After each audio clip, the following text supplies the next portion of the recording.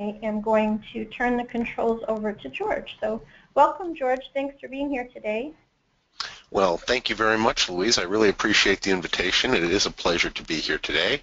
Let me get the screen maximized here.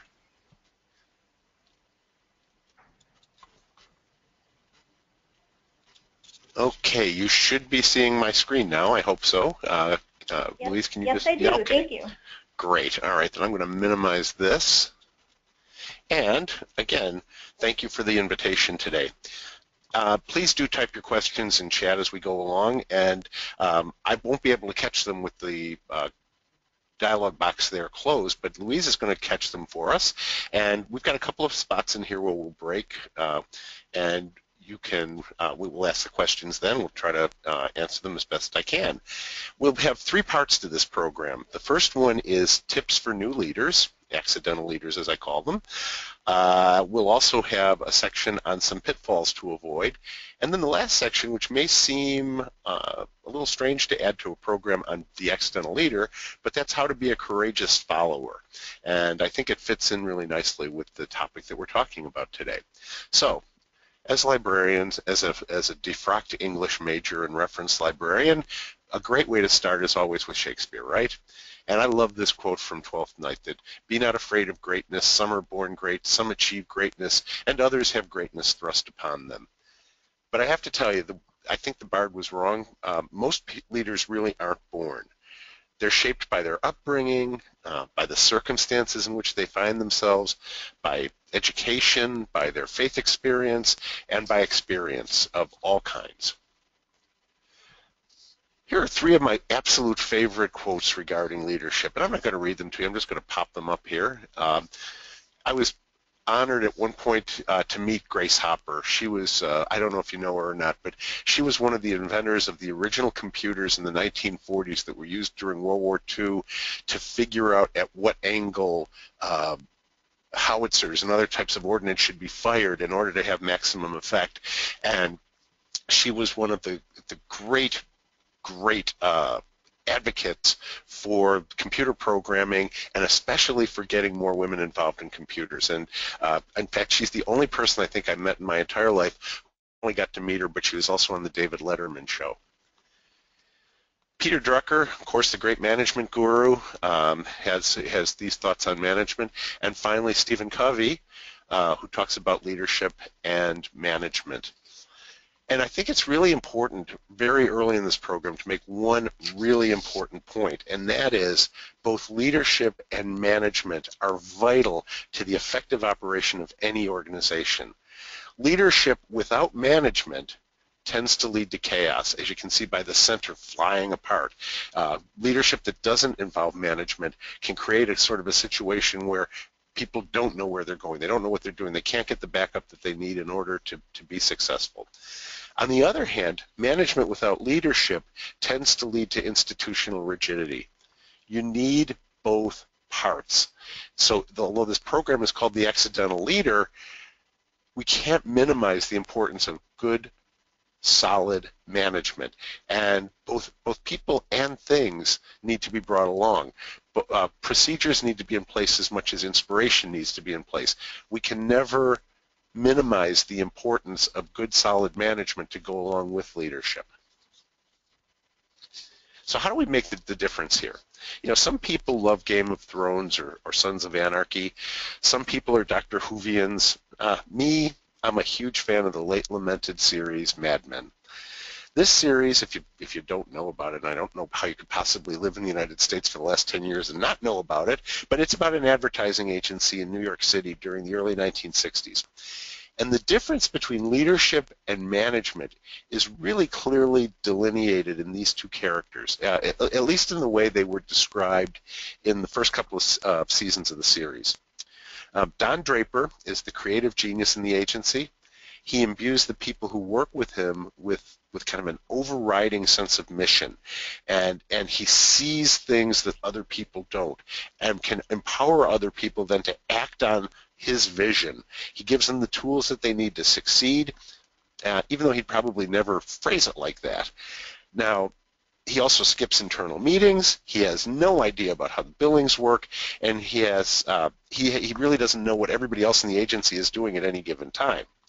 On the other hand, Joan Harris is the incredibly efficient office manager for the agency, the indispensable manager who knows where everything is stored, both in filing cabinets and between people's ears.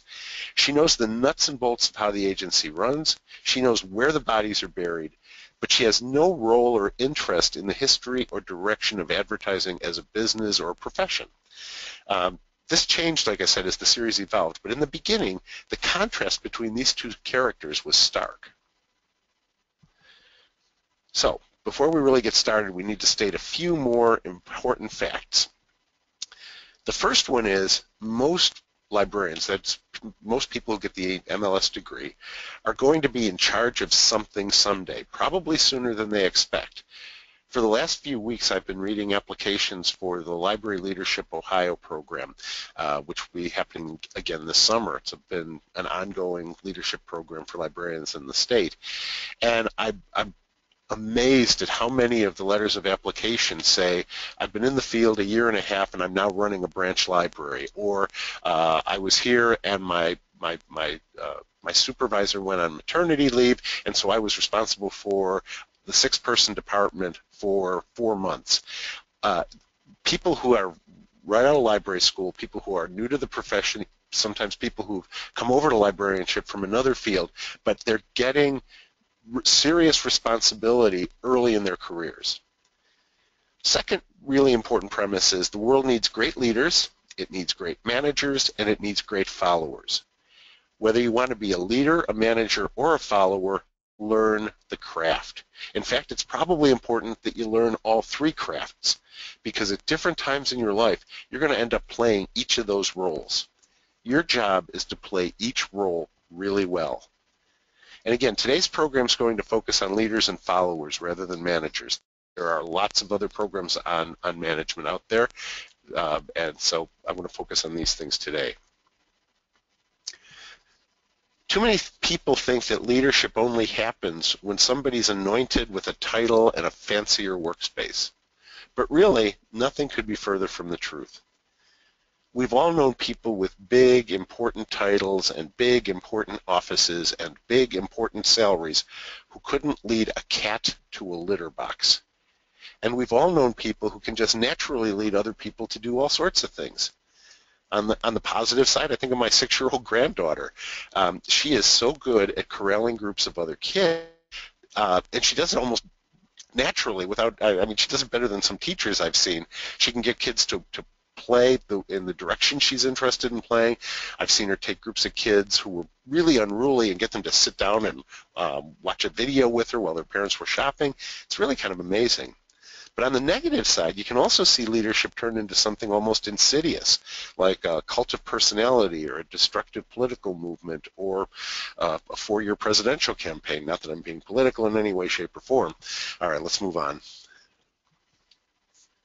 Real leaders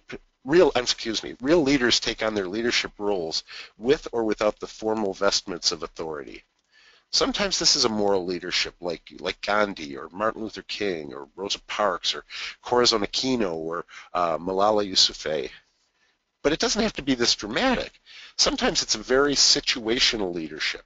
It can be someone who takes leadership in an automation project in a library, or when there's a sudden disruption in the regular workflow, a disruptive individual in the library, or somebody who gets sick before a really important event. Sometimes it's a situation where somebody gets fired and other people have to pick up the reins and keep going. This kind of situational leadership is much more common and than the kind of moral leadership that we see coming out of people like the big heroes that I mentioned. If ever there was a time that proves the rule that talk is cheap, it's when someone pretends to be a leader by talking his or her way through it without actually doing the work. Leadership is about how you behave, not about what you say. So what do we mean? So here's some metrics you can use to measure how successful leadership really is.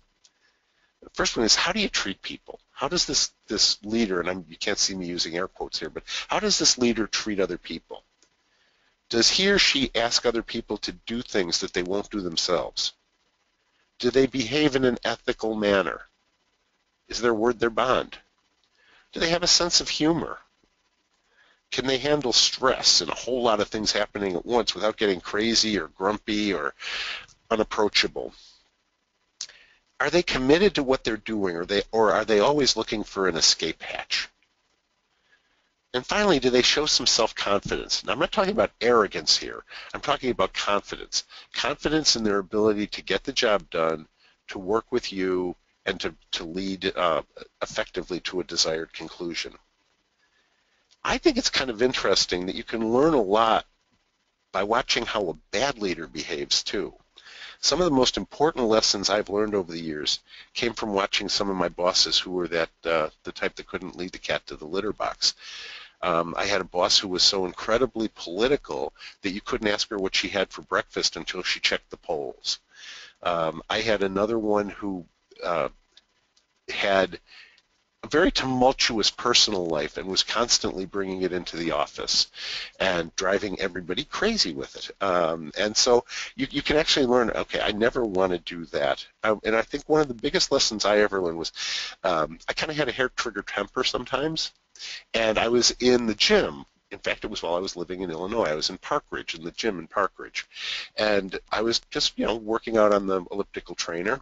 And next to me was a gentleman on a stationary bike. And he was pedaling to beat the band. All of a sudden, it stopped working. And he got off, and he started looking at it. He started tinkering, trying to play with it. And he flipped it over, and he played with the chain, and it wasn't working. And he just kicked the crud out of it.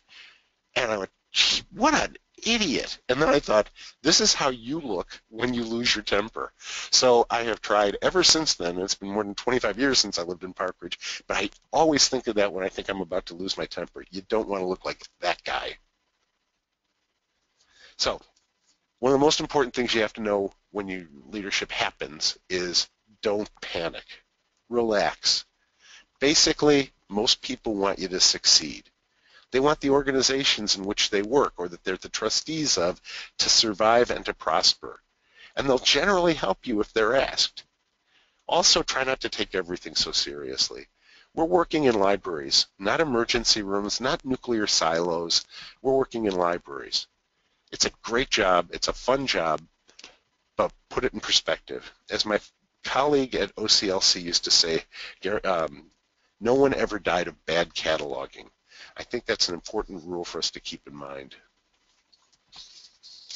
So what I'm going to be talking about for the next section of this program, as I'm talking about the tips for new leaders, is these are tips for people who maybe are in their first professional job. Maybe it's something they really wanted and they finally got it, or maybe it's something that it happened to them. As I said, their boss went on maternity leave and they were asked to take over for a period of time, or somebody died or got fired, or they're in a situation where they're leading a project and they've never done that before. Those are the kinds of people I refer to as accidental leaders. Some people set out with a very clear career plan. I never did that, but I know people who do that. I'm going to do this for several years, then at that point I'm going to become a department head, or at that point I'm going to start working toward tenure, and then down the road I'm going to be a director, I'm going to be the head of a library, I'm going to be a branch manager, whatever it is, and they set out with a very clear plan.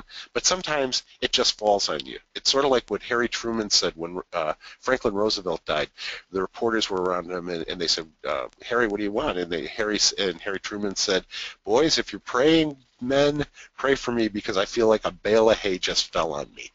And so I think sometimes new leaders feel that way. So these tips that I'm going to provide, they're not in any kind of order other than how I thought of them as I was writing the program. You don't need to do all of them, and you don't have to do them in any specific order. This is not an 8-step program to happiness that you have to follow like the Arthur Murray steps on the floor. But I do think that all of these can be useful to new leaders who are trying to feel their way through this unfamiliar country. My first tip is to get to know yourself. I recommend taking one or more of these kind of self-understanding tests that we all know that are available. You can take some or all of these tests, or at least a reasonable knockoff, online for free. There's, of course, the best known one, which is what you're looking at right here, which is the Myers-Briggs Type Indicator, which, are you an introvert or an extrovert, a sensing or an intuitive, and those sorts of things. There's also the Enneagram, which has a more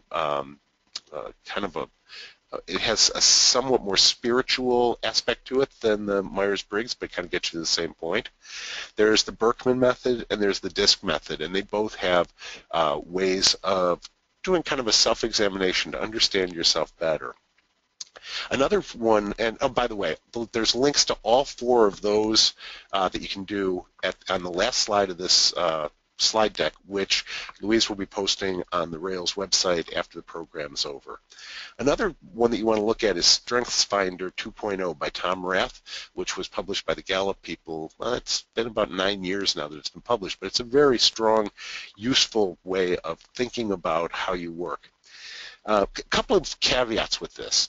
The most important one is personality tests are not destiny. Just because you come out an ENSF or whatever doesn't mean that that is the way you must behave. This is not like Minority Report where you can predict exactly what your behavior is going to be because of how you fall on these various continuum. I can't stress this enough. It really is important, and that's one of the reasons why I mentioned StrengthsFinder by Tom Rath. That book focuses mainly on what you do well instead of trying to constantly remediate the things you do poorly. And it has a list of 39 strengths, and you find out what your top strengths are and how you can use those strengths to do what you're doing well, and how you can put together teams of people with matching strengths so that things can be done well. I think it's important to know yourself in order to understand how you think and how you react, not to give yourself an excuse to limit yourself, or not as a way to put yourself in a personality box that limits you. That's not the point of these at all. The second tip is to get a mentor. Mentors provide insights, they help you discover your own strengths and weaknesses, and they give you another point of perspective. So how do you find a mentor? It couldn't be a lot simpler. You ask. Mentoring can be formal or it can be informal. It can be as simple as getting a business card at a conference and starting an email correspondence or texting back and forth with somebody. Or it can be as complex as a multi-year relationship that starts in school or in your first job or at a leadership event like I Lead USA. And don't forget what I said about watching those bad leaders for ideas and what to avoid. You could consider these people your bizarro world mentors, if you will. Tip number 3 is develop your networks. Everyone needs people to rely on, and it makes sense to have multiple networks. That's why I use the plural there instead of the singular. Most people want to have a network of library peers, people who have similar background and interests and who can converse knowledgeably about library concerns. And there's lots of ways to do this. You can do it through your association, you can do it through the regional library system, you can do it through your alumni group at your library school, or all sorts of different ways you can do that. There are folks you might meet on Facebook or LinkedIn or Twitter. You might find them on Publib or some of the other listservs that still exist. You might find them at conferences, on committees that you work on for various organizations, or again, it might be in your graduating cohort from library school. But you also want to have a civilian cohort, people who may be leaders in the community or who may be in a Facebook group or a LinkedIn group who can provide you with an outside view of our sometimes hermetically sealed world. And these can pay benefits in unexpected ways. For example, the city manager here in Delaware, which is where I work now, just sent me a really interesting article on library technology from his International City County Managers Association magazine, which I never would have seen. And that helped us start a conversation back and forth that I hadn't had with him because we're not a city agency, we're an independent district. So it started to establish that contact. You can also develop networks in all sorts of ways, and this is not something that's limited to people with an MLS after their name either. Whether you're working in a circulation department or whether you're working in children's services, whatever you're doing, you can find cohorts, people who are peers who are doing similar things in libraries through Facebook, through the associations, and it's very useful to have those groups. And I'm going to talk a little bit more about why it's so important when we get into the second section of the program. My fourth tip this morning is to ask a lot of questions. And there's a number of reasons why you want to ask lots of questions. First, assuming that you are an accidental leader, there's a whole lot you really don't know. Pretending that you can know it all or that you can do it all can severely undermine your credibility. So I have to tell you right up here, I'm not a real fan of the concept of fake it till you make it. I'm much more a fan of build it till you make it. Credibility is your currency as a leader, not omniscience, and certainly not power. It's that believability that you have. Second, asking a lot of questions is a good sign of respect. It's a sign of respect for the people you're leading, and it's a sign of respect for your boss. Getting to know your coworkers as human beings is a great way to show empathy and to understand their challenges and aspirations. And if your boss that you're reporting to is any kind of a human being, he or she will respect the fact that you are asking them as a senior person to help you with the questions that you have as a new leader. And the third reason this is important is it's a good way to start your mentoring relationship or to bring new people into your network. The best conversations in my life have frequently started with simple questions about the work I do or questions I ask them about what they do.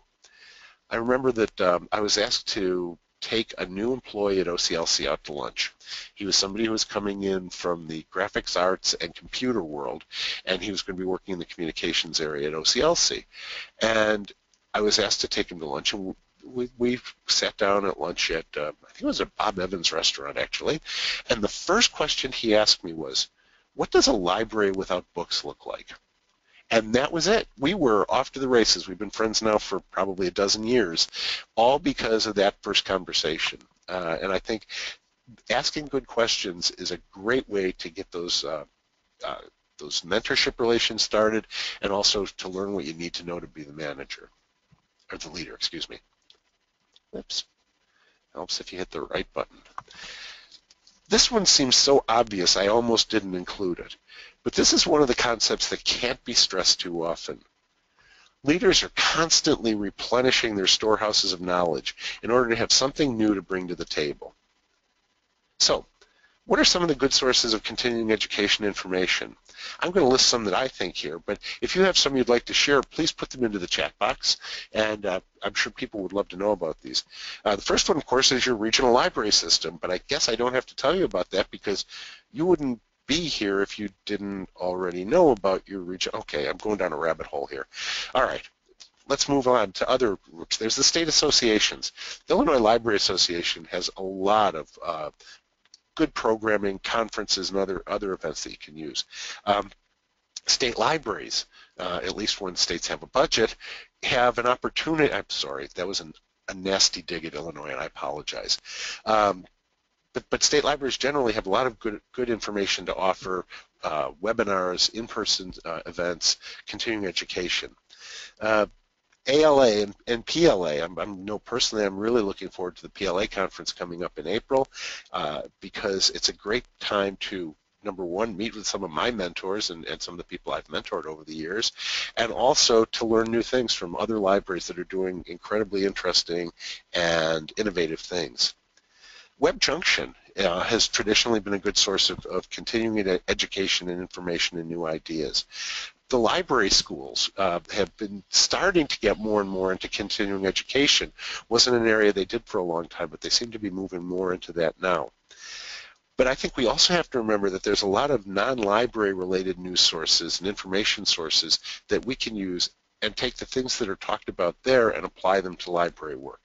A couple of them that come to mind are the Khan Academy, TED Talks.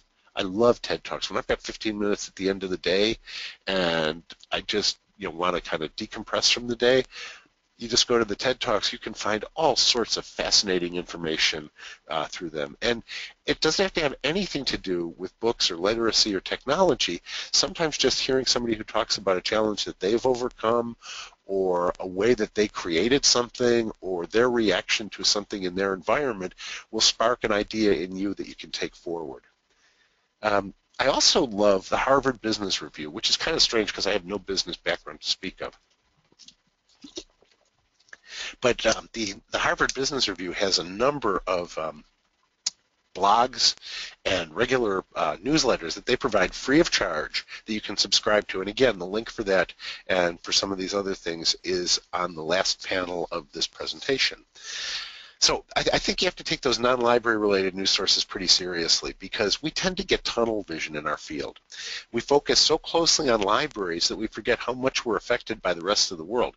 We also forget sometimes that the same people who use supermarkets, doctors' offices, ATM machines, who use Facebook and Twitter and Amazon and Instagram and Snapchat and all those other things are also the people who are using our libraries.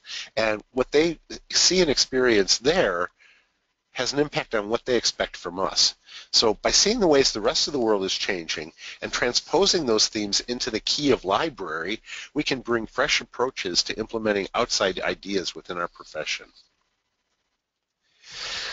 All right, I'm not only a Mad Men fan, but I'm also a Trekker. Sign me up for Nerds Anonymous. But diversity isn't just about equal opportunity laws. You know, diversity is about bringing and that's one of the things I loved about Star Trek. It was, except for the fact that on the original one, the only African American was the lady who answered the telephone, which is a line I stole from The Big Bang Theory. As it evolved, it became a more diverse program. And diversity isn't just about equal opportunity laws. Diversity is about bringing the full spectrum of experiences and ideas to bear on the questions and issues you face. Surrounding yourself with people who've grown up in different environments, learned at different schools, or without traditional formal education at all, people who've worshipped in different faiths or have no faith, no traditional religious faith, or people who've experienced different life situations will, in fact, enrich your experience. It creates a richer environment that fosters better decision-making and more innovation. It's always been my experience that if two people in a management structure always agree, one of them is pretty much unnecessary. The whole issue of work-life balance has come back into the mainstream conversation again with the publication in 2014 of Sheryl Sandberg's Lean In and in 2015 of Unfinished Business by Anne-Marie Slaughter.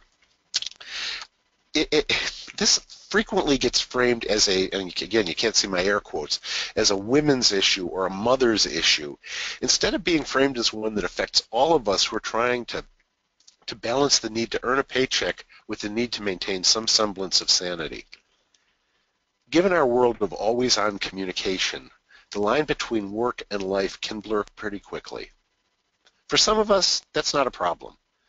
But when work muscles out fun completely, then your work-life balance is starting to get out of whack. A big part of leadership is being able to draw on a large variety of experiences, learning, and personal contacts as you make decisions and try to bring people along on your journey. You owe it to yourself and to the people whom you lead to make sure that your variety is as wide and as deep as possible. And that means having a full life, not just a work life. And finally, it's really important as a leader to share your passion. Martin Luther King did not stand on the steps of the Lincoln Memorial on that memorable day in August of 1963 and announce, "I have a spreadsheet." The importance of helping people understand why this is important to you, to really know what you believe and what motivates you, can't be overemphasized.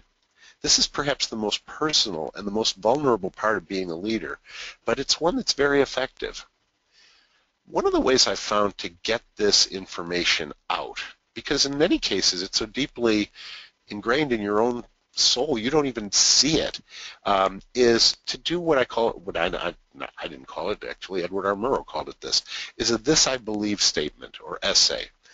Back in the 50s, Edward R. Murrow, the newscaster from CBS, had a short series of programs called This I Believe, in which famous and not famous people would do 5-minute essays on their personal belief structure. And it wasn't necessarily religious. In fact, in most cases it wasn't.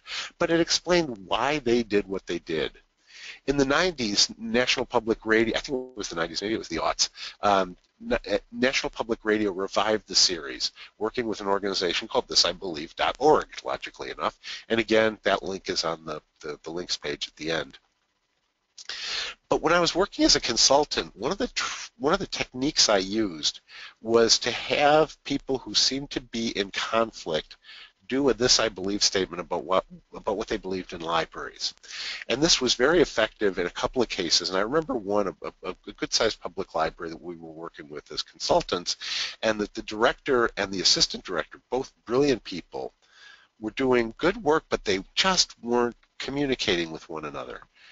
And we had them sit down and write out on their own "this I believe" statements. And when they did that, they both understood better what they were doing. Then when we had them compare the statements, they could both see that they were aiming at the same goals, but they came at it from very different ways. One of them had been a former children's librarian, and her direction was kids.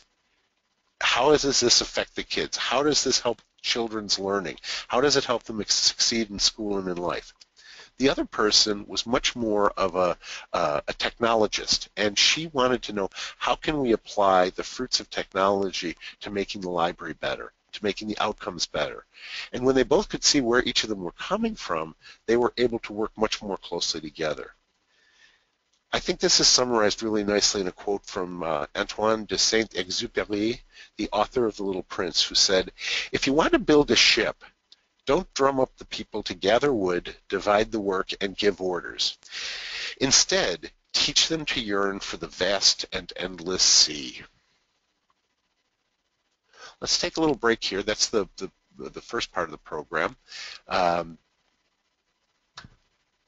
Are there questions? Louise, has anything come across the chat that you want to bring to my attention? Not quite yet, so I'll just make another quick announcement that if you have any questions for George, to go ahead and type those into your question box. And George, I appreciate the plug for the Rails training programs. If anyone, I like that question, that if you are finding training elsewhere, even if it's library related or not, I'd really like to hear about it, and I'd be glad you can type those in the question box as well, and I can share those later on with everyone if you have suggestions. So I think we're good for right now, George. Okay, well then we can push on. Okay. So you might be thinking at this point, it can't be that easy. Well, in a way it actually is. But there's also a number of really easy to fall into traps. And I'm going to address those in the next section of the program, okay? And full disclosure here, folks, I'm going to describe 8 pitfalls that can ensnare a new leader. I've stepped into every one of these pitfalls by myself, and not always when I was a new leader. The important thing is that leaders aren't perfect, and if they try to tell you they are, watch out, because it's just not anybody who thinks that they've got it right all the time should either be elected pope, where they give you that infallibility thing, or they should be watched because they might be a little sociopathic. We're not perfect. But here's the first one.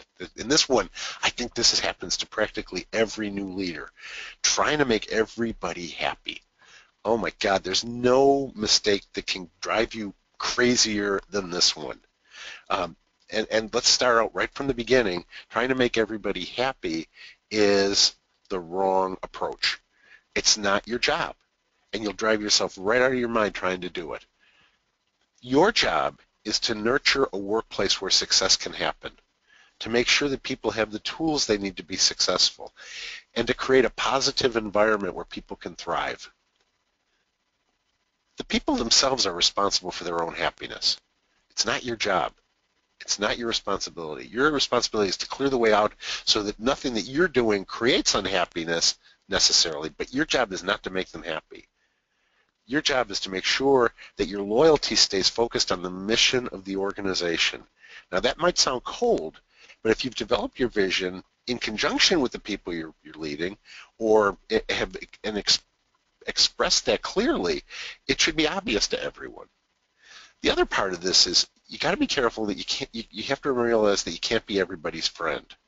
This is especially true when the accidental leader has been promoted to lead the people he or she used to work with. I remember when I was very young, well, not very young, probably a teenager, there was a TV series called Arnie, and nobody remembers this except me and my wife, I think, and my wife's never forgotten anything.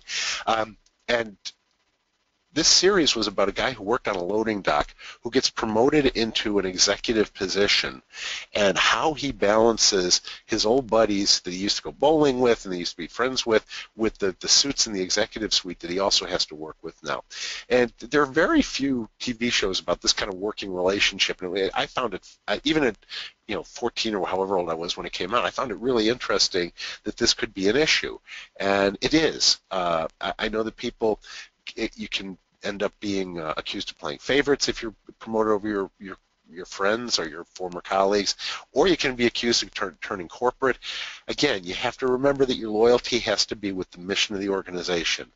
You're not heartless. You have to realize that people are still human, and you still want to have friends and relationships, but at work, you have to be focused on that goal of the goals of the organization. The second pitfall is making assumptions, especially about other people's motivations. So how do you avoid making assumptions? Well, the first thing is don't confuse can't with won't. Sometimes people put up resistance to doing something you want them to do, where you want them to take a certain direction, and they fight you on it. And sometimes they're fighting you on it because they feel like they can't do it. They don't understand it. They don't have enough training. They don't have enough resources. But what can look like just recalcitrance on the part of the staff is actually just fear that they'll get so far out, get into the deep end and discover that they can't really swim.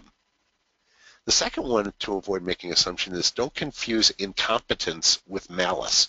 I've seen people who've fallen down on the job and they get accused of doing it intentionally when in fact it really was that they did go along and discovered they got so far and just didn't know what they were doing. They didn't have enough information, or they didn't have enough resources, or they didn't have the right training. And don't assume incompetence or malice. Don't confuse can't or won't without evidence. And the way you get evidence is don't guess, ask. Have those open channels of communication so that when you're moving forward, you're not trying to understand and read the tea leaves about why somebody's acting the way they are. You can ask them, hey, I see this hasn't been done yet. What do you need? Where do we need to go in order to get X done? The third pitfall is the bunker mentality. If people start criticizing you, you can start to feel like you're in a bunker and everybody is attacking you from all sides. A few things you need to do here. First, you need to realize that not everyone is really against you. Okay? Again, like I said earlier, most people really do want you to succeed. Not everyone is really against you. And in order to understand that as the second point, activate your network to help you gain some perspective. Talk to other people. If you're a new director, talk to other directors. If you're a new branch manager, talk to people either in your system or even in comparable systems who may have been through a similar situation. Use that network, and you might talk to, if you're a member of the Rotary Club or a church group or other sorts of organizations that give you civic contacts that aren't in the library world, you can talk to them too, because things that happen in the library don't necessarily happen in a vacuum. People who run fast food restaurants or doctor's offices or trucking companies have recalcitrant employees too. How are they dealing with them?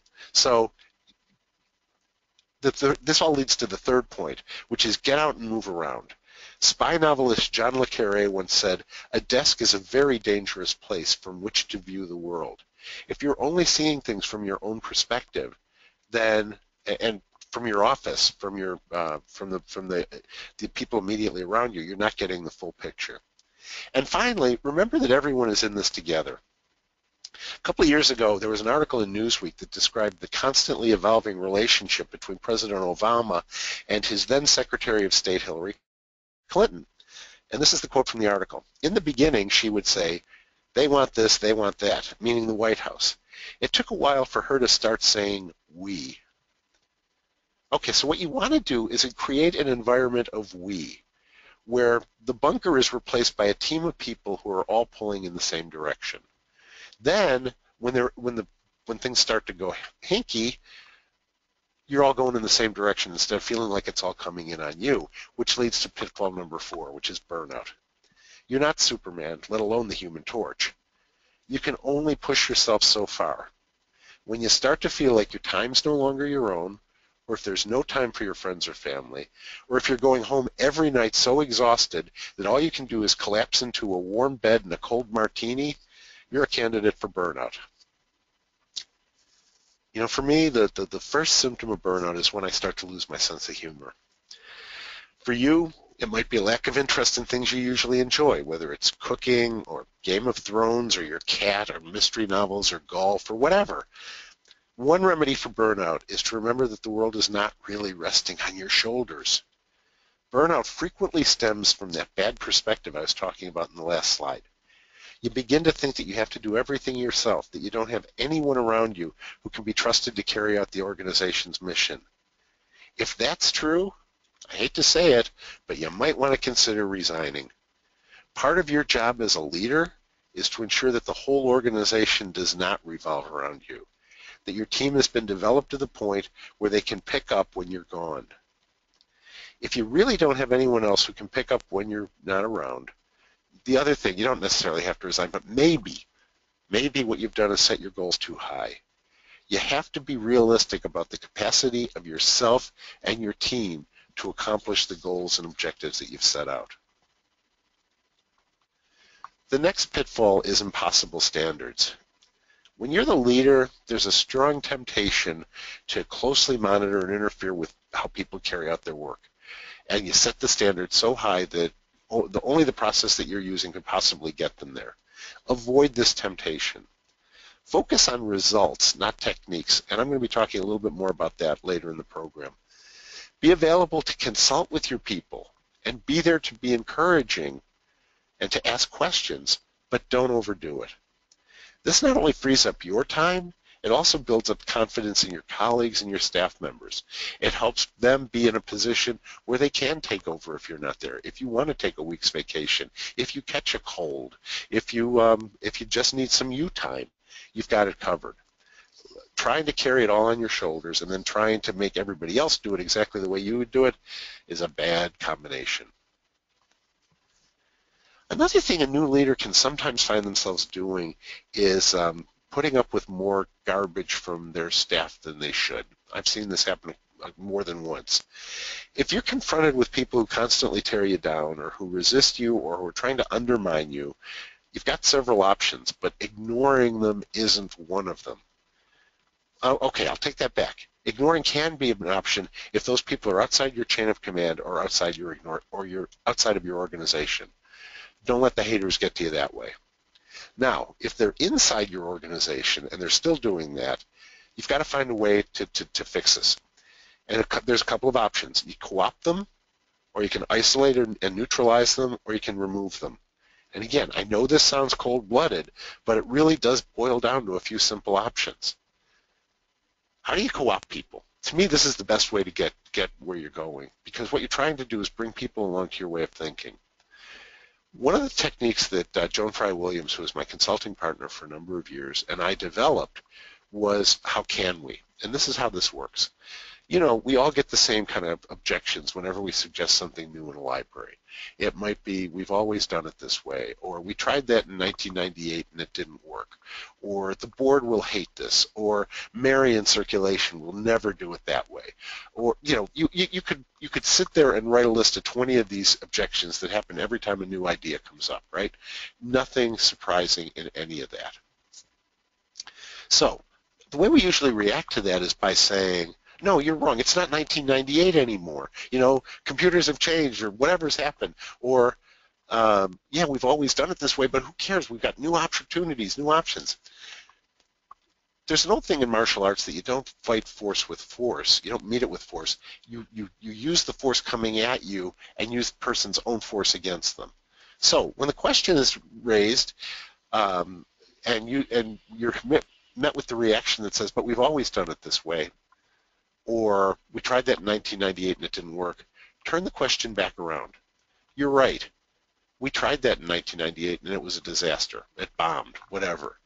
How can we do it differently in 2016 so that it doesn't? How can we create the program in a way that the board will accept it? How can we do this so even Marion Circulation will be able to make this function and work with it? How can we does two things.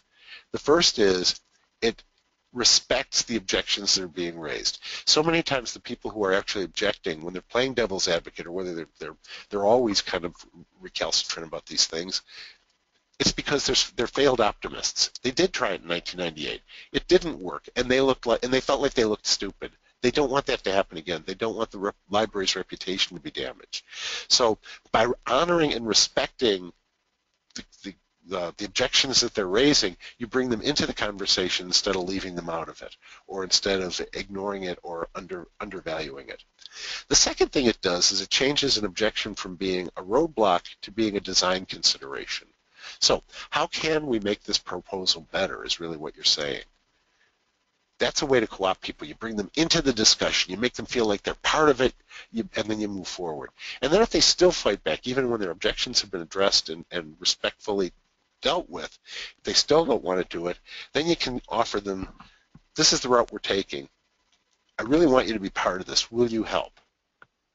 If they won't, then it's time to move on to the second part, which is to isolate, neutralize, if you will, them. And maybe that means they don't get the good assignments. They don't get the committee assignments that they want. Maybe it's you bringing in people who are actually willing to try the new things as opposed to people who are going to throw their bodies in front of everything. And sometimes it really is the only way out is to terminate somebody. I know this is difficult in collective bargaining or civil service arrangements, but I've been in too many situations where I waited too long to fire somebody who desperately needed it, who was actually a one-person obstacle to getting progress done. And that the thing I hated the most, that I feared the most actually in firing somebody, was actually the thing I needed that was the most healthy. It's not unlike having to go through surgery in order to cure something. The surgery is bad, but having the disease is worse. Whatever path you take, and no matter how much you may dislike confrontation, ignoring insubordination is not a good idea. The ripple effects can be huge. You can get to the point where your best ideas and your directions are ignored, your best efforts are undermined, and your best staff will start to say, if she doesn't care, why should I? Pitfall number 7 is responsibility without authority. I love this cartoon from the New Yorker, by the way. Be careful to neither accept responsibility without authority from a higher-up, nor to delegate responsibility without giving the necessary authority that that person needs to carry out the assignment. You need to have both to be successful. This is one of the ways those impossible standards I mentioned earlier come in. One of the mistakes a rookie leader can easily make is to try to micromanage the way in which people carry out the tasks that need to be done. You need to be generous with advice and time, but miserly with direction. Also, listen carefully when you receive direction from your supervisor. Make sure that he or she is giving you the authority you need to carry out the directions. For example, if needed, make sure that you have the authority to improvise in the plans, that you don't have to follow it in lockstep. You have to make sure that you have the authority to make assignments to the people you'll be working with and to do course corrections as necessary. And here's the one that's a real killer, and I see this all too often, and that's trying to go it alone.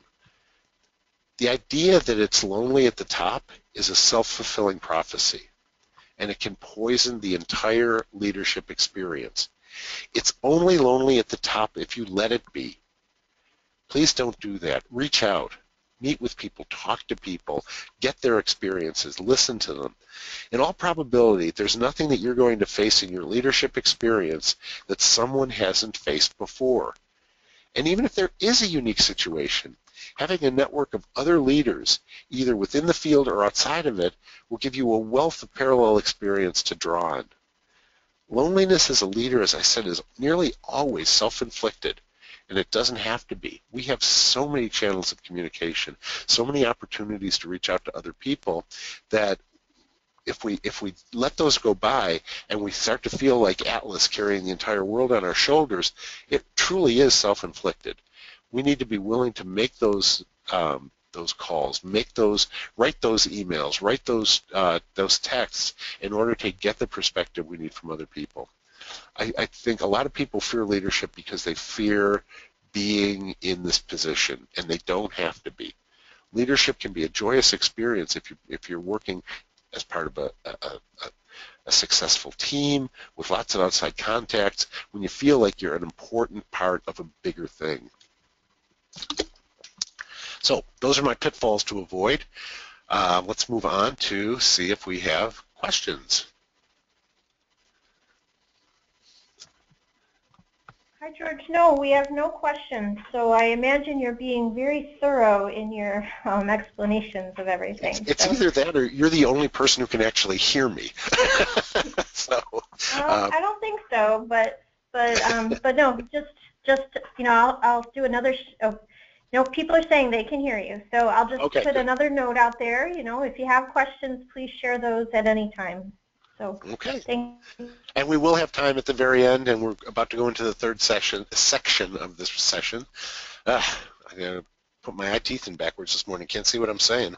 Anyway, let me move on here. So, at this point, after everything I've said so far, you may be having second thoughts about the leadership thing completely. And you know what? That's perfectly all right.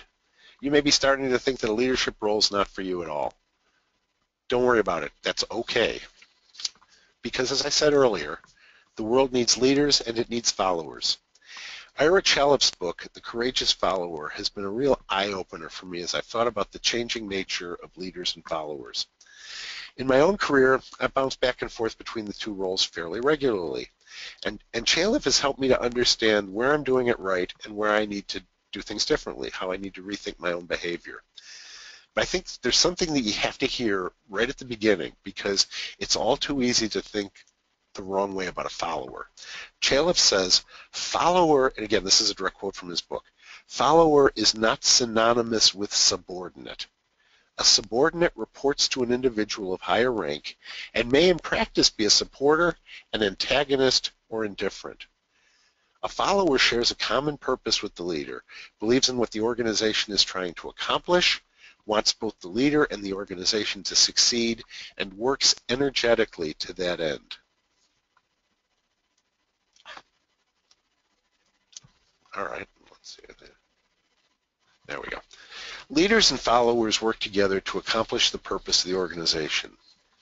Together they create a virtuous, mutually fulfilling circle of action. You can't have leaders without followers any more than you can have authors without readers or chefs without diners. Chalub described 5 dimensions of courageous followership in his book, and I'd like to introduce those here one by one. But before we move forward, I have to stress again that I've not demonstrated all of these dimensions of courage in my career. There have been times when I didn't act in a courageous manner, and I'll own up to those as we go through here.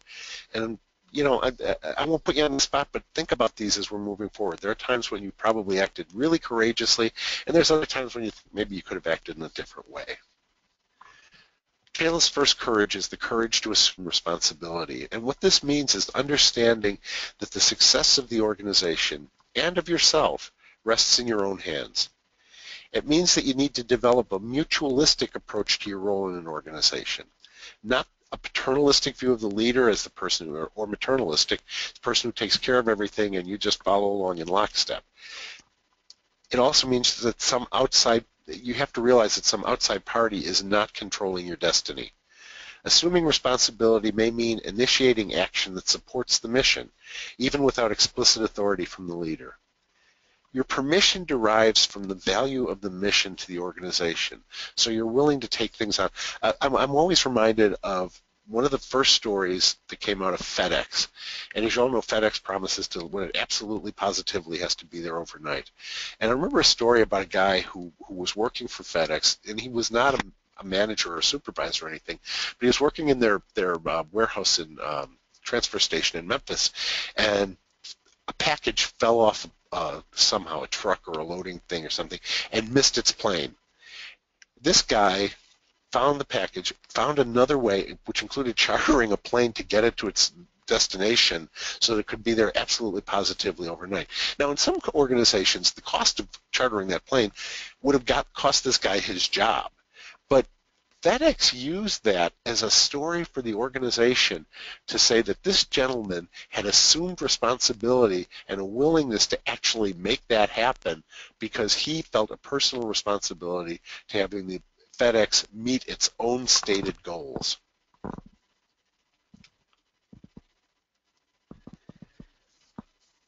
There's nothing wrong with the concept of service.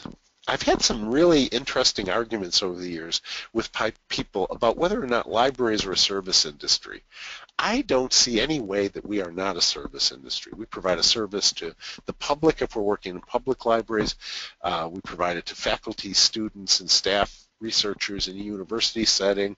We're a service to the corporation if we're in a special library, to the students in the school district if we're in a school library. We're a service organization. And to be a courageous follower, it's important to understand that you're serving the purpose of the organization for which you work. And this, sometimes it means taking some of the burden off of the leader, even if it's not in your job description. It also means looking for ways in which your strengths complement the leader's shortcomings so that you can complete that virtuous circle I was describing earlier. Are you willing to stand up for what's right? Can you help guide someone who's come off the rails back on without being judgmental or hostile? If you have the courage to challenge, you're willing to risk temporary discomfort for the sake of the longer-term health of the organization. This is one where I think I probably did not act as courageously as I should have. Back in the 90s, I worked for the Ohio Library Association, and we had an executive director who I was very fond of. She was a friend of mine for a number of years before I started working there. Had given me a really interesting job when I needed one, and we worked together very well. But there was an ongoing fight between her and the board about lobbying. She wanted to do it. The board wanted them to hire an outside lobbyist. And for about a year, they were just going back and forth over this. And I encouraged the director to do what the board said, because I'd worked for a board before. I said, they have the ultimate authority. This is not going to end well. You might really want to think more clearly about doing this. And I could not convince her. And she got fired.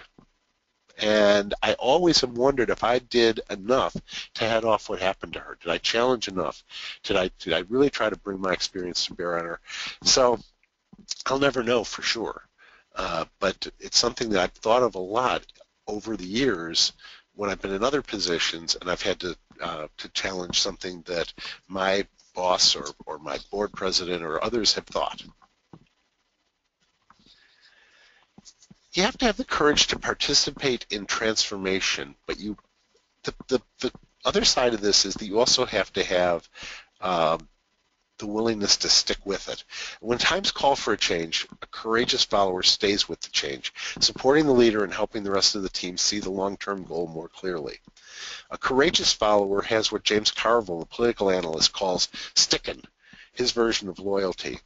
Now again, in the 1990s, I had 4 different jobs. Each one of them, starting right at the beginning and then at the very end. But I had 4 different jobs in the 90s. Did I stick with it through tough times and everything? Maybe not. And again, then I followed that, of course, with 16 years at OCLC, so there I stuck. This is probably the hardest courage to muster because there are so many facets and considerations to this issue. And I'm just going to mention a few of them. Are you taking a moral stand, or are you simply being a self-righteous prig? I've seen people wrap what were really basically very idiosyncratic arguments in some sort of a moral cloak that made it seem like it was a much more philosophical issue than it was. And they just come across as being self-righteous, and it's not pretty. Are you defending the principles on which the library was founded, or are you simply clinging rigidly to old ways of doing business? Are you sure of your grounds? Do you understand why the leader has chosen a certain course? A difference of opinion does not equal a moral choice, okay? One of the things that we do in libraries is we conflate 3 things: principles, techniques, and outcomes. Principles are the core values on which libraries are founded. Things like intellectual freedom, access to information, the right of all kids and adults to learn and to grow. We've seen an example of that just this week when ALA came out strongly in favor of the letter that Tim Cook wrote from Apple about the taking out the encryption on that iPhone. Techniques are what we do. They're the things that we use to get to outcomes. The outcomes that we have change when the community changes. I'm looking at right now a lot of libraries working on early childhood education, for example, because changes in both the testing rigor and in the funding for schools has changed. So a lot of libraries are taking on the role of working with kids from birth through preschool or school to help them be ready for school, to be ready to learn. And that's a different outcome than perhaps when we just had story times that were meant primarily to entertain and to start to build lifelong readers. Techniques are what we use to get from the principles to the outcomes. And the biggest fights we have in library are over the techniques. Think about it this way. Dewey Decimal System is nothing but a technique. It's a technique for connecting people with information. But when the Maricopa County Library in Arizona was going to own a branch that was not going to use the Dewey Decimal System, but was going to use the Book Industry Study Group protocols, you would have thought they were taking the books out into the town square and burning them. The reaction was such on the library blogosphere because they'd conflated the technique of using the Dewey Decimal System with the principle of access to information. So we have to be careful that if we're really taking a moral stand, it's over a moral issue and not over a technique, and really not over an outcome. A moral stand can, in fact, if it actually gets to that, can be a very dangerous place to be. If the board of the director is doing something illegal and you can't get them to change their practice, will you get fired if you report it? Maybe. I mean, probably sometimes.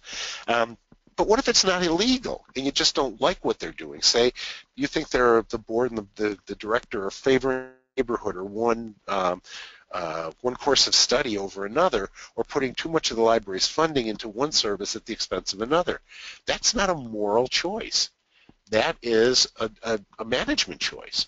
So be careful that you're not confusing a moral stand with just something you don't like.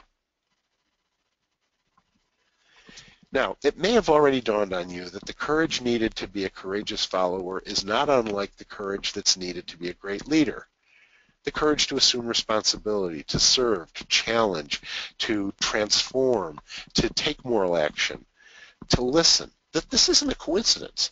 If we see leadership and followership as the drivers to achieve an organization's purpose, it makes sense that these characteristics would work together. And that brings me to another point. For some people, being second in command is a great way to rehearse for the top job. For other people, being a solid consigliere is exactly where they want to be. So I've seen both, and I'm not going to name names, but the person I mentioned earlier who was the assistant director, who was the technocrat, who was at odds with the director who was more of a children's librarian, is now a director. She was in the position. She was using the experience and the learning she was getting as the deputy to become a director, and she's doing a beautiful job. She's great at it. I've seen other people, two good friends of mine, who were solid librarians working their way through their systems. Both of them became deputy directors, and now both of them are very successful library directors. On the other hand, I've also worked with at least 3 or 4 people who were the best second in command you could imagine.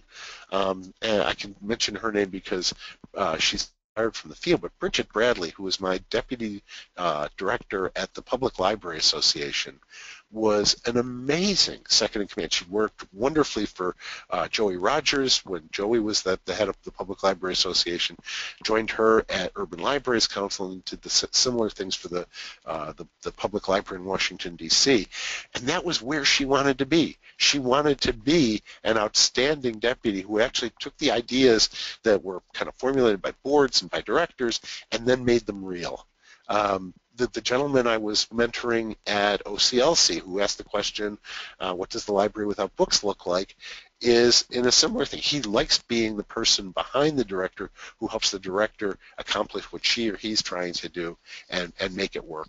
So understand that convergence is an important concept, that all of this stuff comes together in order to further the goals of the organization. And like I said, those really competent second-in-commands, those really excellent managers who make things happen, they're the third part of the convergence. The leaders, the managers, and the followers. Now, no mice were harmed in the making of this presentation, I just want you to know, but I think we need to realize that there's a role for all of us, those adventurous Tom Cruise-style mice and the country church mice alike. But whatever we do requires action, and this is something that I think we sometimes forget to think about, and that is we can make all the decisions we want, we can make all of the great thoughtful pronouncements we want, but eventually it all boils down into actually doing the work.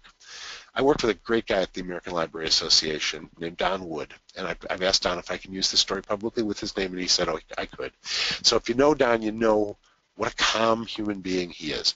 He is just the model of somebody you'd want to work with because nothing flusters him. No matter how big the task or how imminent the deadline, he's always together, always composed.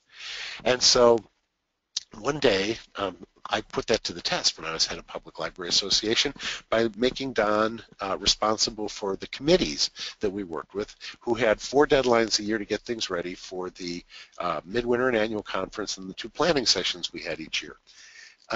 And so Don one day storms into my office. Now, you'd have to know Don, but Don never stormed anywhere. Don would sometimes walk with purpose, or he would move quickly, but he never stormed it. He stormed into my office, and he said, 5 crows are sitting on a fence. 3 of them decide to leave. How many are left? Well, 2? He said, no, 5. They've decided, but they haven't done a thing. And he stormed back out of my office. I've always thought about that because it's really easy to make decisions. It's really another question to make them happen. And so what I'd like to wrap up with is that whether you're born to greatness or whether you've achieved greatness or whether someone has thrust greatness upon you, or if you'd really prefer to support someone else's greatness, there's a path that's right for you. The key is to find your own path, not to be backed into a corner someone else has selected for you. Not mom, not your spouse, not the guidance counselor, not the standardized test. None of these things can pronounce your destiny. You have to figure that out for yourself, and you have to have the courage to pursue it. So that about wraps up my prepared remarks. I hope we have some questions or some comments people would like to share at this point. Louise, what do we got? All right, thanks so much, George. That was really a great presentation, a lot of good information there. I don't have any questions just yet, so we've got some time. So if people want to, take a few minutes. So I do have some suggestions that came earlier about where people find other training opportunities or learning opportunities, and I'll share those. One person said that her local Chamber of Commerce offers seminars, so I think that's a great resource. Some of them also offer things like a leadership program that's specifically tied to the community in which you live. We have a thing here called Leadership Delaware, which is sponsored by the Chamber of Commerce, and it's a year-long program that brings people who run businesses, charitable organizations, not-for-profits, government agencies together to create a cohort of colleagues, but also to expose them to what the community has to offer. And that's an incredibly useful program that has nothing to do directly with libraries, but has everything to do with getting the library seen in a different light. Another suggestion, in our area, Rockford University has a nonprofit management certification program. And the person who suggested that said it's a really great opportunity for networking in the Rockford area. So that sounds great. And the last suggestion was seminars presented by Fred Pryor. They're one-day seminars An example is making the transition from staff to supervisor, and I guess those are available in various states. Yeah, they usually So take thank over like you. a hotel room, ballroom, or meeting room, and I've been to a couple of those. And depending on the speaker, they can be really, really good, and they have really good materials that you get to take home after them. So I'm actually going to put up my screen here. I got to close this, I think, first. Just because these are the references I was talking about earlier.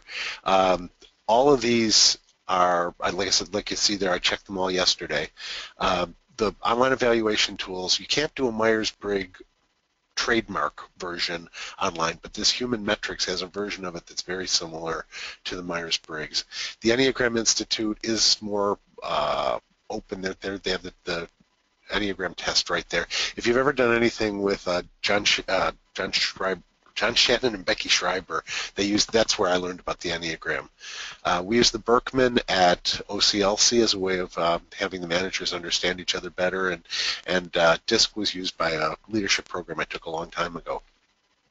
But the Harvard Business Review is the one I think that really is surprisingly good.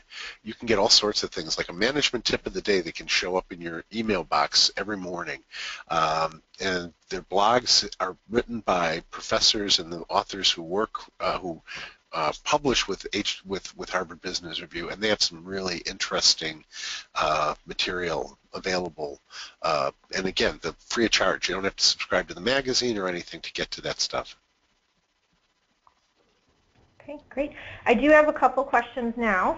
Okay. One person asked, you mentioned not pleasing everyone, but what about library boards? And kind of from the same person, related to that, she asked, can you explain the best way to stand between your staff and your board? Do you have any thoughts on those questions?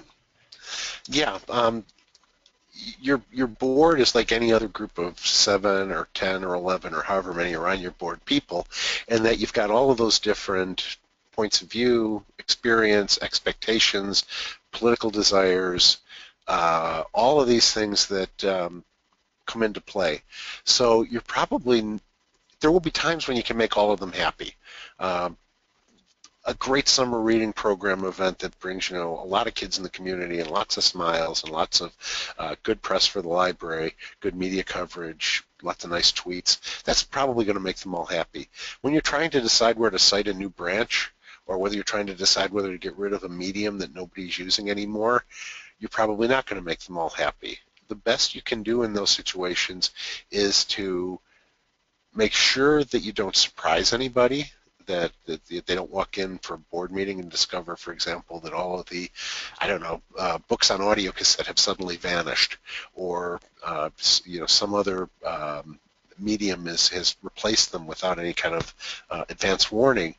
So no surprises, and to keep them be transparent about why you're doing what you're doing, and so that you can make the case for the necessity for what you're doing in a way that even if they don't necessarily agree with it, they're not going to actively oppose you. The other thing is it doesn't hurt to have champions on the board for things that you want to do. So if you know there's somebody who's particularly interested in one thing, talking to that person, not because they have any authority apart from acting as part of the board, but just because you know they're a human being with an interest in that idea, having that person be an informal advisor or mentor on a project is not a bad idea. They can speak then as a peer to the other trustees without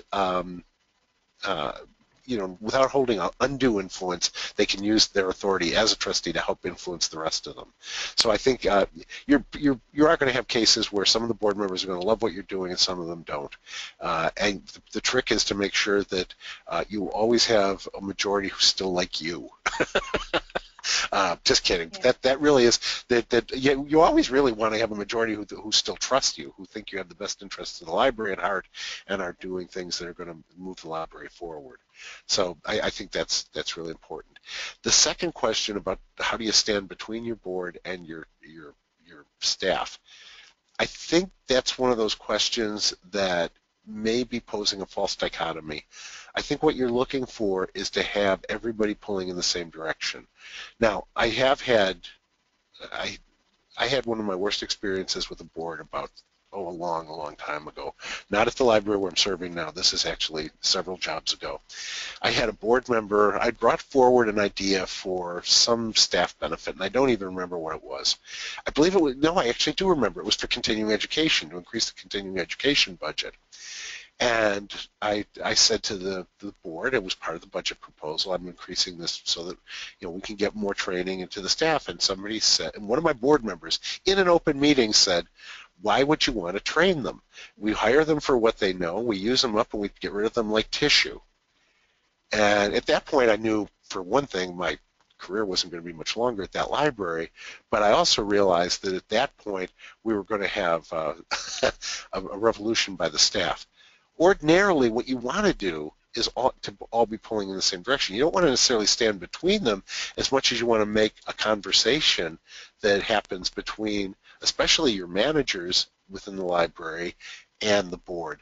I've been encouraging, I've been in this position now for almost 5 months, and for the last couple of months we've been talking about bringing more of the managers to the board meetings so they can hear what the discussions in the board are like, what they care about, and they can be there to actually answer questions when a trustee says, what are you going to be doing with X, whether it's like we're thinking about some rearrangements of the main library, for example. What are you thinking about these things? So we really want to have more involvement with the staff, with the board, so that there can be common understanding. Also, so that when we go out into the community, whether it's a trustee or a manager or a staff person, we're all talking about the same thing, and we're speaking about it from the same page. You don't want a trustee who's kind of a lone ranger on some of these topics. You want people who are providing a consistent message to the community. Okay, thanks, George. We do have a couple other questions. Do you have any suggestions for how to lead when you report to someone who micromanages? Boy, I hate that. That's a very tough thing. It really is difficult. And I think the only way to really get around it is to be honest with the person and say, hey, you want me to do this task. Let's just say you want me to prepare the marketing materials for the summer reading program.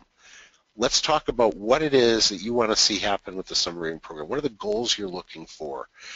Is it increased attendance? Is you trying to win a John Cotton Dana Award? Are you trying to get a metric in that we could measure how well kids are maintaining their their test scores over the summer? What is it you're trying to accomplish? And then try to get agreement on those ultimate goals, and then negotiate check-in. Or, I'm going to check in with you. We're going to have a meeting every Tuesday between now and the time the summer reading program launches, or the time we have to drop the marketing materials, or however you want to do this, and designate a time almost for the micromanaging, and then as part of that negotiation, and then I'll work by myself, or I'll work with my team to get it done, and then we'll check back in with you, so that you, the micromanager, are never out of the loop completely. That you'll never feel like you're going to be asked a question that you can't answer. A lot of micromanaging comes from insecurity that they're going to be asked a question they can't answer, or the people that are working for them are actually smarter than they are. That's something that fascinates me. I always try to hire people who are smarter than I am, because I know what I know. I don't know what they know, and I really want to get people working with me who challenge me and who present new ideas.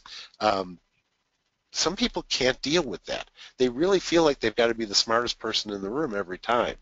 And working for somebody like that is frequently why you get micromanaging, because they feel like they have to know everything. And if you can convince them that they're getting the information they need so that they won't be embarrassed, you can start to ease that up a little. But But there are some people for whom micromanagement is just a way of life. They can't walk by a sign with a misplaced apostrophe without calling the manager of the company.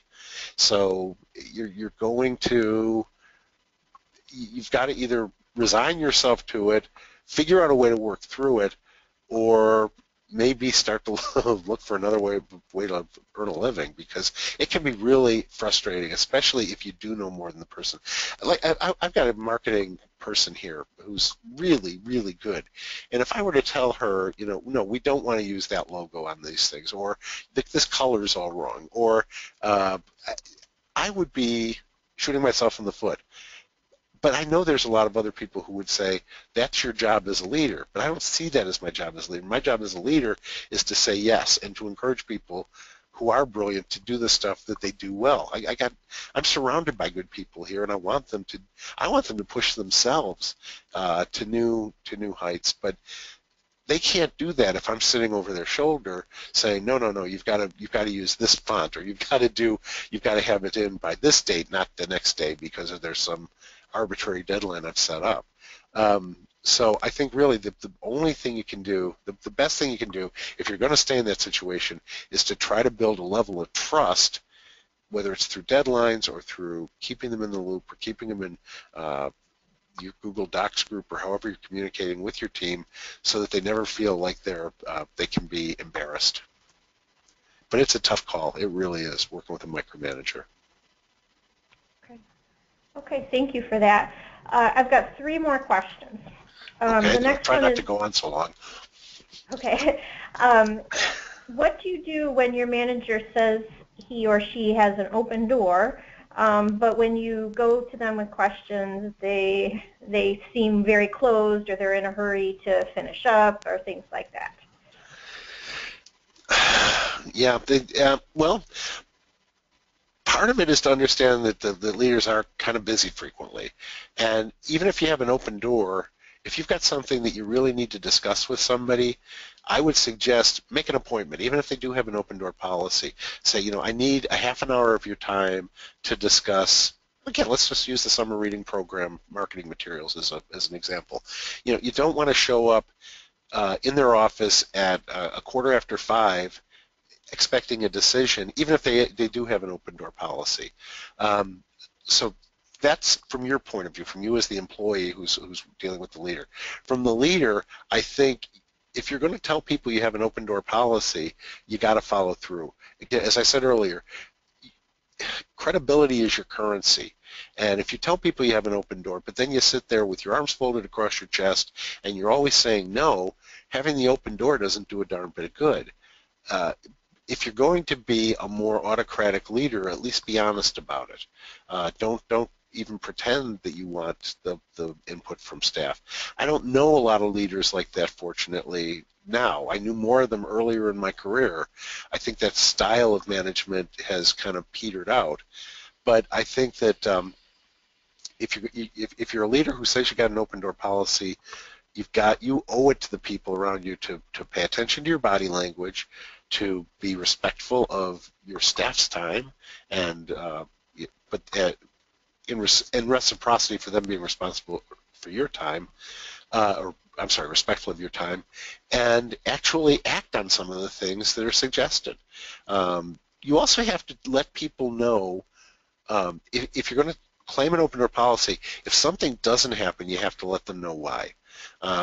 There was a situation like that here at the library the other day. We were dealing with something, and I thought I had a solution, and it turned out I didn't. So I drugged the 2 leaders, the 2 managers within the company, or within the library, who were responsible for this. And I said, hey, look, we got 2 ways we can go. What do you think?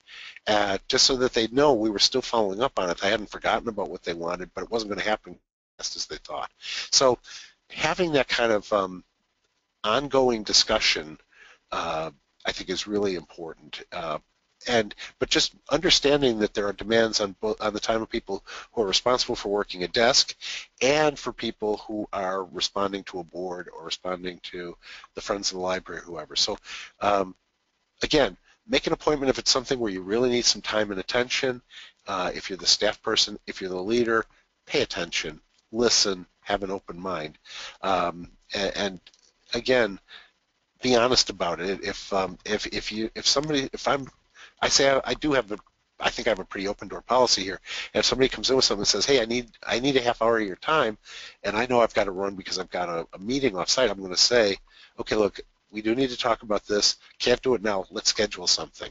All right, we'll do it tomorrow at 9:30. So understand that sometimes even if you do have an open door policy, you can't always enforce it at that particular moment. Okay.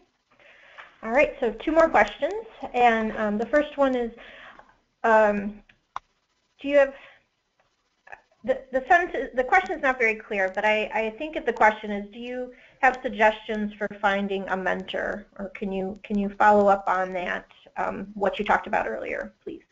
Yeah, there's so many places, and they're not consistent. I think the best place generally is to, when you're at a conference, to go up to the speaker. I love this when I'm speaking at a conference. Somebody comes up to me afterwards and says, you know, I'm really interested in what you were saying, but I've got a few questions. Do you have time to go for a cup of coffee, or can I have your card and can I email you or call you and we can talk about this? That can be, you know, maybe it's a one-shot mentoring deal. Other times it's going to actually extend, and I'm going to stay friendly with that person as a mentor for a longer period of time. That conferences are probably the best single way to do this. The second way to do it is to use social media well. LinkedIn, which is, you know, like the business version of Facebook, is terrific for this. You find, and then paying attention, getting into the groups within there that you're interested in, and then following up with people who say things that you find interesting or illuminating, following up with them and having a online or telephone conversation can grow into a mentorship relationship. If you're still a student, find the professor that really, or adjunct or instructor who makes sense to you, who seems to have a depth of knowledge that you'd like to dip into, and follow up with them.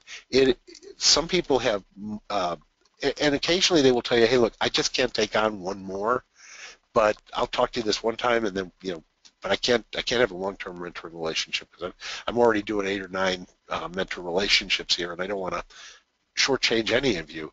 But more frequently, you're going to start a conversation that's going to work as a mentorship relationship, and it's an honor for people to be asked.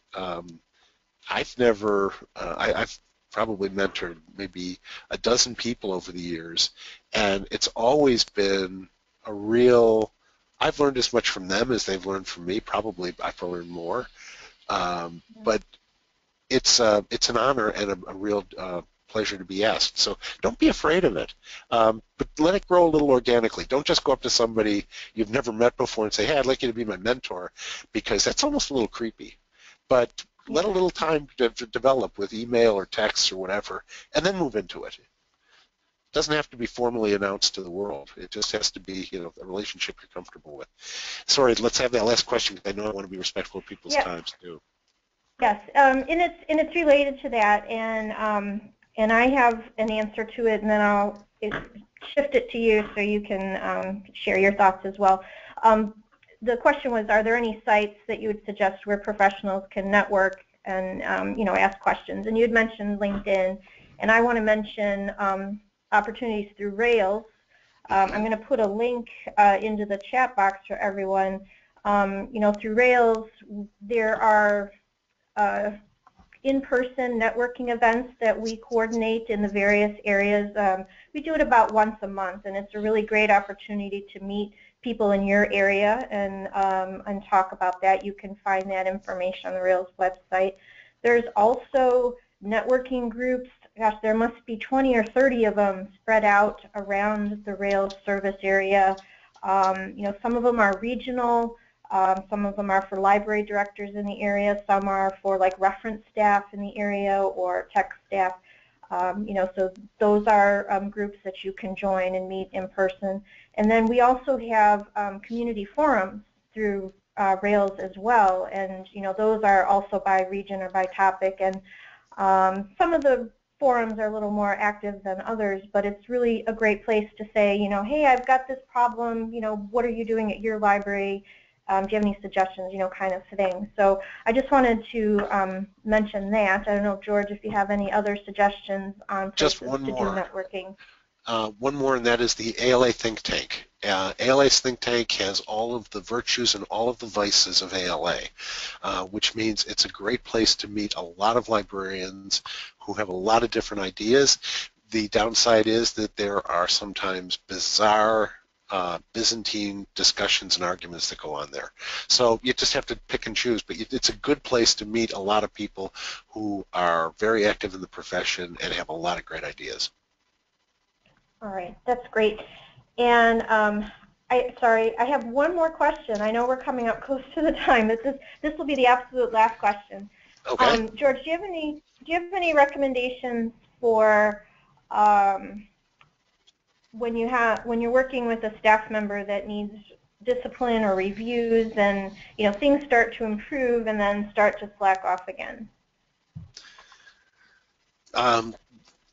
Well, there's a couple of things. One is patience. You know, people are people, and anybody who's ever tried to lose 20 pounds, like I've lost the same 20 pounds 3 or 4, 5, 20 times in my life, knows that the change happens in fits and starts, and there's backsliding, and there's some times when there's real progress, and then there's times when there's not. If they're in a mission critical position that they really need to change, and they need to change permanently, or it's going to affect your mission within your institution, you might look for ways that you can complement that person's weaknesses that you see, and find somebody who has strengths that complement those weaknesses, who can work with them. What are your expectations of the person? Are they more than that person can actually handle? If they are, then you might consider reassigning them or moving them into a different position. But I think that being honest, being upfront, letting people know exactly what's expected of them within the institution to meet those goals of the organization is critical. And if you can't have that kind of open communication, you'll never the person will always have a fallback position because they can honestly say they just didn't know. So honesty, patience, and looking for ways to complement their weaknesses, I think, are the three things you can do in that sort of situation. All right. Well, we've come to the end of our time. Thank you so much, George, for doing this presentation today. Some people have been commenting that it was really informative and had some great points. And thank you also for letting us record today and sharing the slides, and I will share those with everybody as soon as possible. So. Thank you very much, and thank you, Louise. I always enjoy working with Rails. You guys are great. Yeah, it's been great working with you too, George. Talk to you soon, and everybody, thanks for joining us today. Have a great day.